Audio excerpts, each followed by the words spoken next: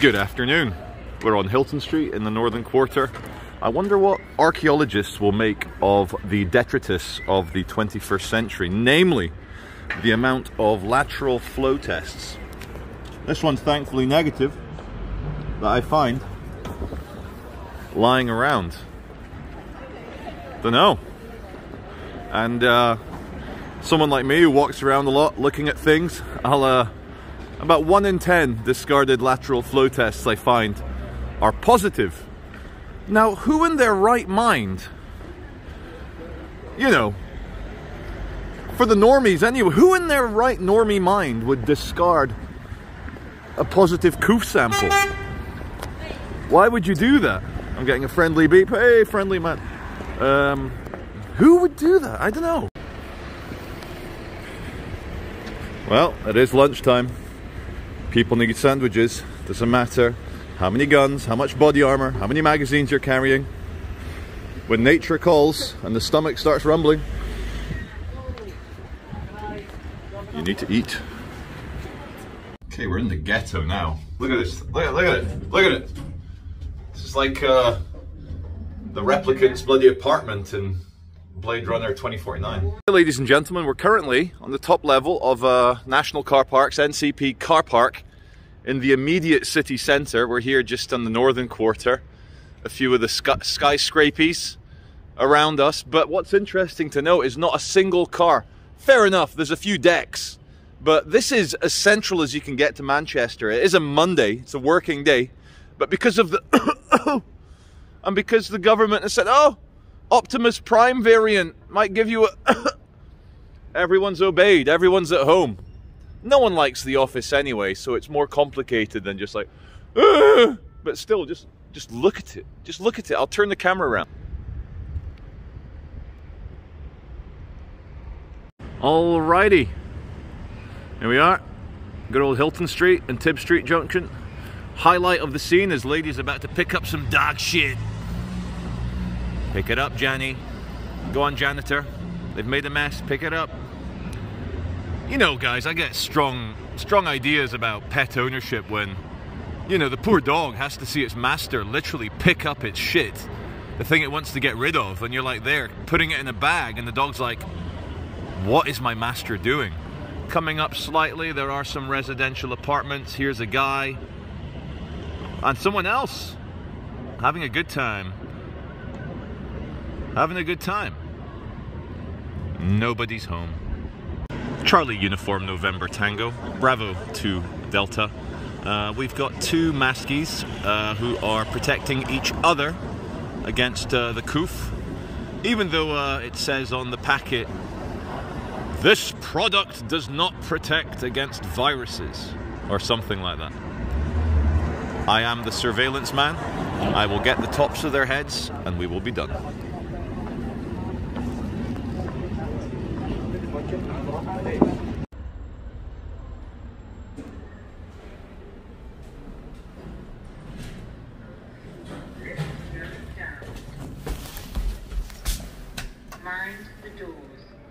I'm sure this is the numbers that the Predator messes with before he tries to blow up Arnie Schwarzenegger. Run, get to the chopper. Okay, it's a bit cold, but behind me there's I'm going to show you. There's some paintings, there's a painter. And though I find his style a bit profane, perhaps you may describe it as a bit too baroque. And he seems to have a thing about everything disappearing in very formal lines into the distance, diagonal lines all... I don't know.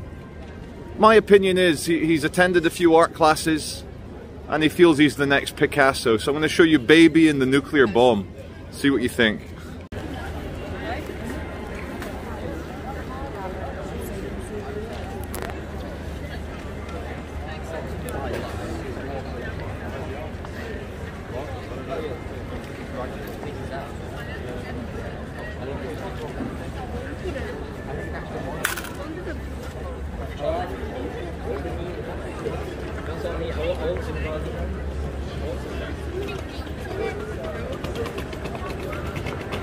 Space Baby.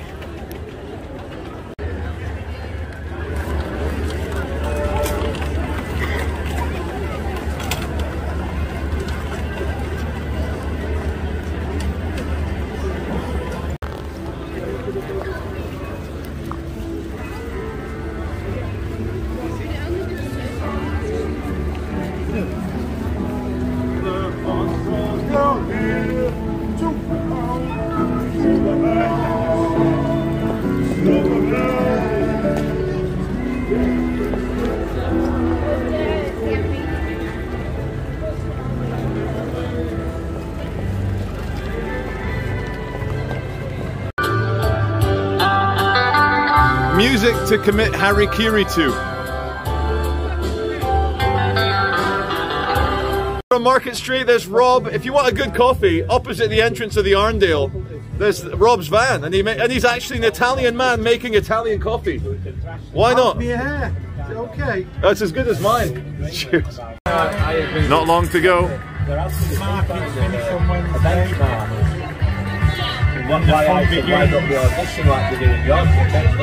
The ho ho ho. What's this meant to be? Is it meant to be music?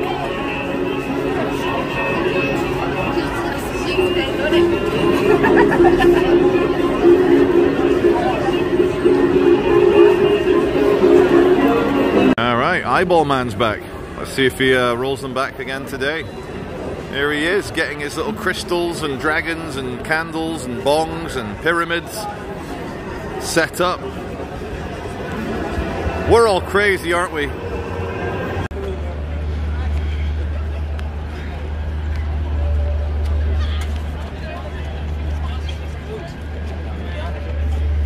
Okay, we're in the epicenter of the Christmas markets at the Royal Exchange, or the Corn Exchange, whichever you prefer.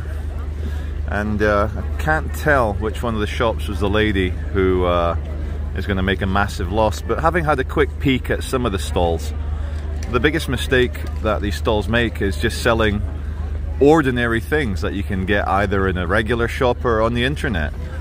Like, people aren't going to walk past and say, whoa, I must buy that now, that's amazing, I must. They'll just say, oh, that looks interesting, I'll make a mental note to order it online for cheaper tonight. I mean, I once went to a farmer's market in a little French town in the Charente-Maritime of France called Sablonceau, and I walked around it and instantly I was like, oh my god, this is also rustic. I might as well be in the 17th century France, like with Louis XIV coming to fucking give me a fucking venison sausage or some wild boar cured ham. But these guys here, I mean, this one here, soap. Really? Soap? Soap that you can get on the internet or in the shop? Nah.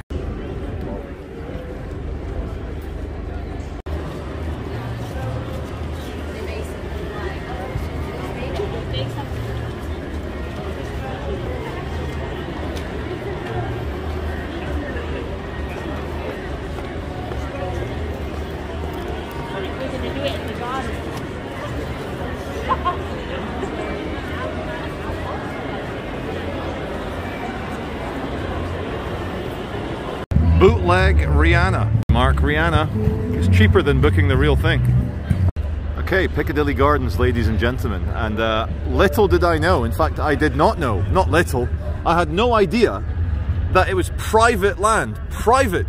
The landowner gets notice that his footpath has not been designated. For fuck's sake. You can read it, I'm struggling here.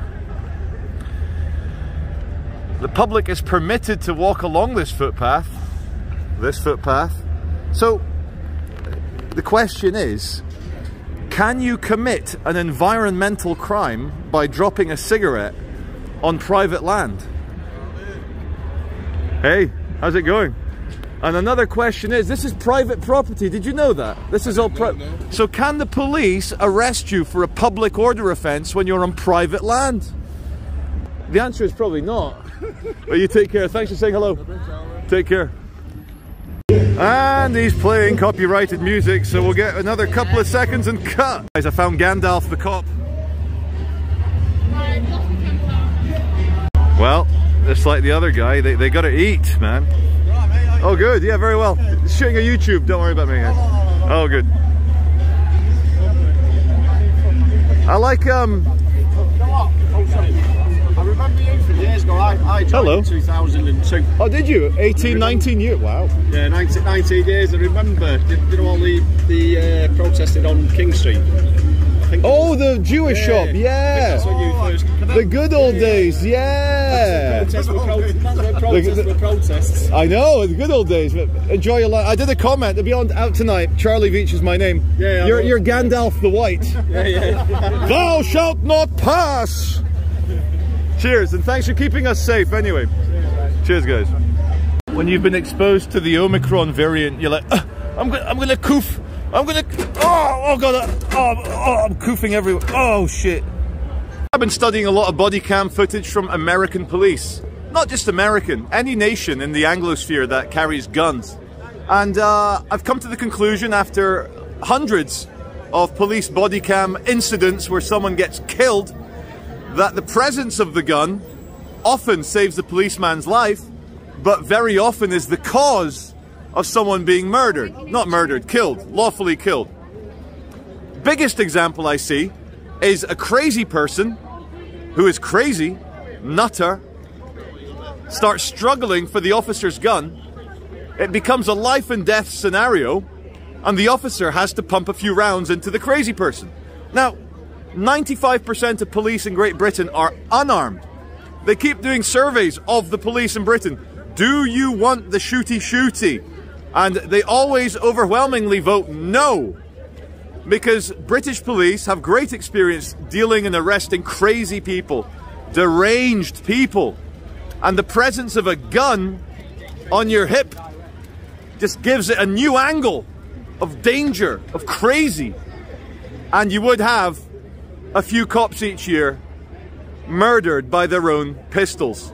So that is one reason why British police don't carry guns. Some art critics have arrived to criticise positively. Oh, I like that. Oh, I like that. Oh, I like that one with the baby. The baby.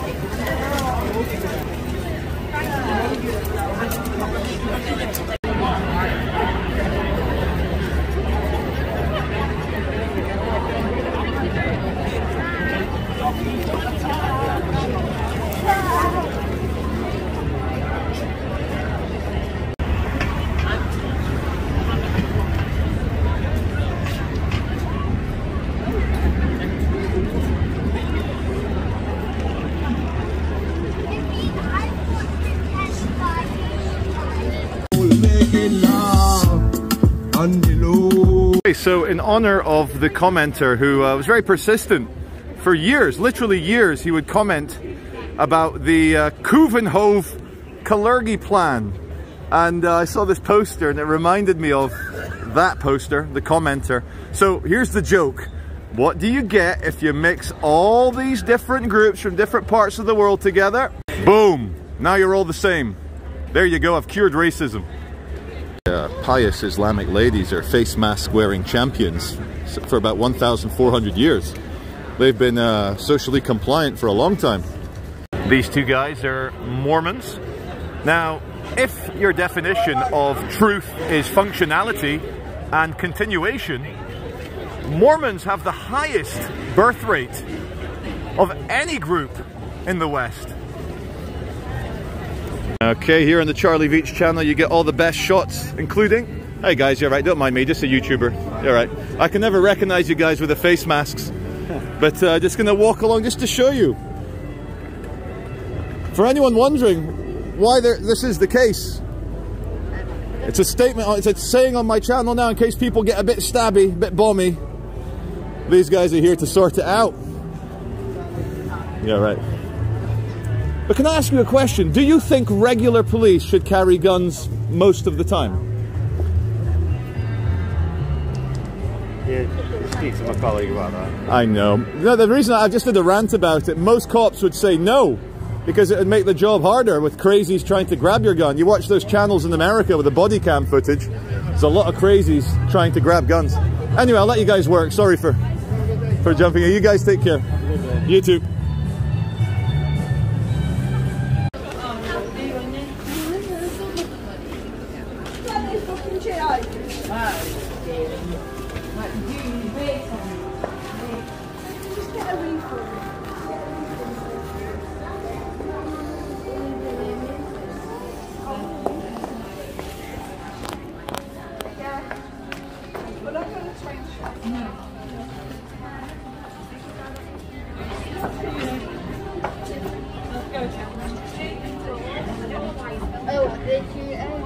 Look who it is, guys. It's Crutchhead.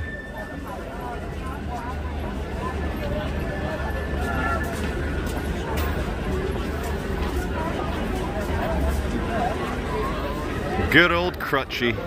Just want to show you guys one of the side effects of Clown World is we are at the highest terror threat level. We are at severe, as in an attack is imminent. But outside Barclays, a big multinational, multi-billion-pound bank, you can have unattended, very large bags. There's a 2-litre bottle of cola there for scale. And who knows what's in it? We all assume, yeah, it's just some cracky's fucking belongings. But, yeah. If you were hostile, if you're wanting to be clever, you would disguise your giant device as cracky detritus, wouldn't you? Yes, you would. Speaking of crackies, where's my friend? There he is. There he is. Charlie Veitch and Muppet. How are you? What's happening? How's things?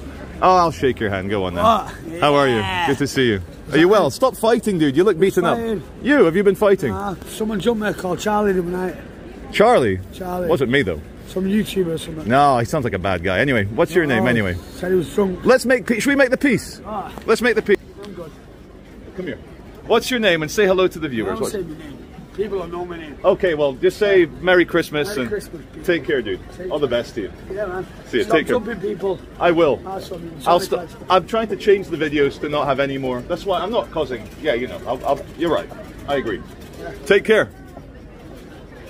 Here's my friend Fi. Fi sells accessories for telephones and cuddly toys and so forth. And Fi is interacting in a confused manner with the crackies outside of Barclays. I wonder why. I don't know.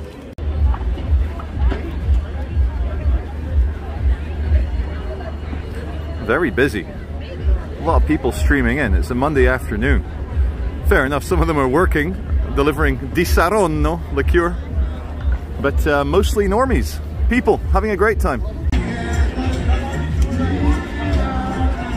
Now, this is like almost as damning for security as a bunch of nurses doing TikTok videos.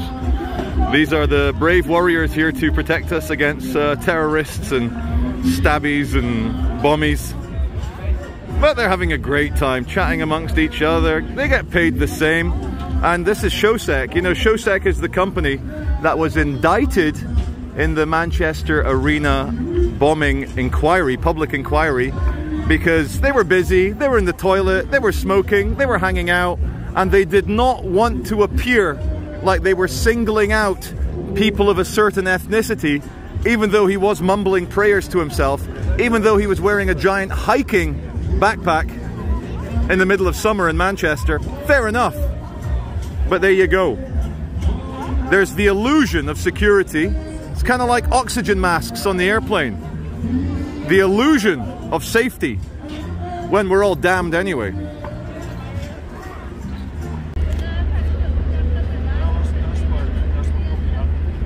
Manchester can be very strange. You know, a lot of things get ripped down straight away, but this poster here, I'll zoom in a bit. This poster here has been allowed to remain, and now I think it is funny. I quite like it. But if it was, say, a political message that they didn't agree with, it would get dragged down straight away. Hi, my name's Charlie Veitch, and you're listening to Rough Trade. Yeah. What's that, dude? I need exemptions. You're demanding to see my papers to come into the shop. You're not accepting it. You guys are ridiculous. It's a joke. I would never now buy anything from Sky because you guys have treated me like a piece of shit. Thank you, sir. Yeah, good luck. Take care of yourself. Fucking face mask piece of shit. I walk into the Sky shop and start chatting to the staff. He's like, oh, what's your first name? Charlie. Brilliant. Let's have a look at these new fucking packages. Security guards go, excuse me, you wear the mask. So I said exactly, I said, oh, I don't wear the face mask. He goes, oh, are you exempt? I said, oh, I don't want to talk about my medical. And he actually goes, look, just put the mask on. And I said, no, I choose not to. And then the Sky staffer, he goes, oh, as of next week, it'll be a legal requirement for you to put the face mask on. And I said, well, we're not next week, are we?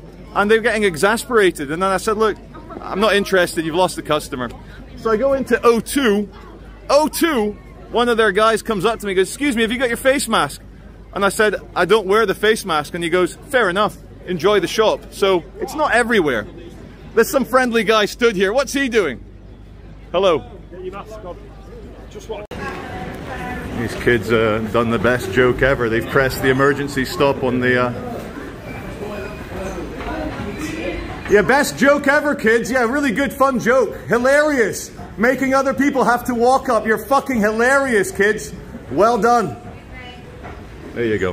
Okay, we're in Next. Big department store, and very few people wearing face masks. It's still normal in here.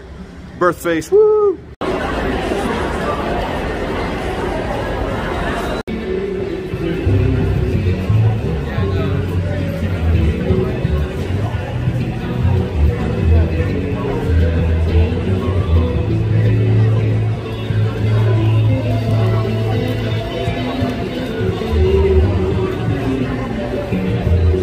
I'm a grown-up. I know what went on here. Here he is. Here's the star. Here's the star. Here he is. Kojak. Big man. So I told you the story. I don't think there's some big conspiracy where Sky is saying no birth face. It's fear. Fear and the desire for control. The will to control. That need, you know. People that become security guards, no offense, but some of them are looking for that control. That iron fist, that jack-booted fascist feeling. Oh yeah. And I think his biggest mistake was when he says, look dude, just put the mask on. Or show your papers. Nah, not for me.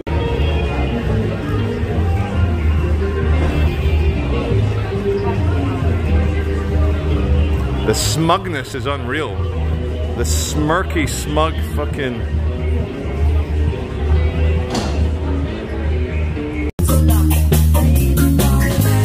We're in Primark, also known as Primani, and about 50% birth facers, and no one says anything. How you doing?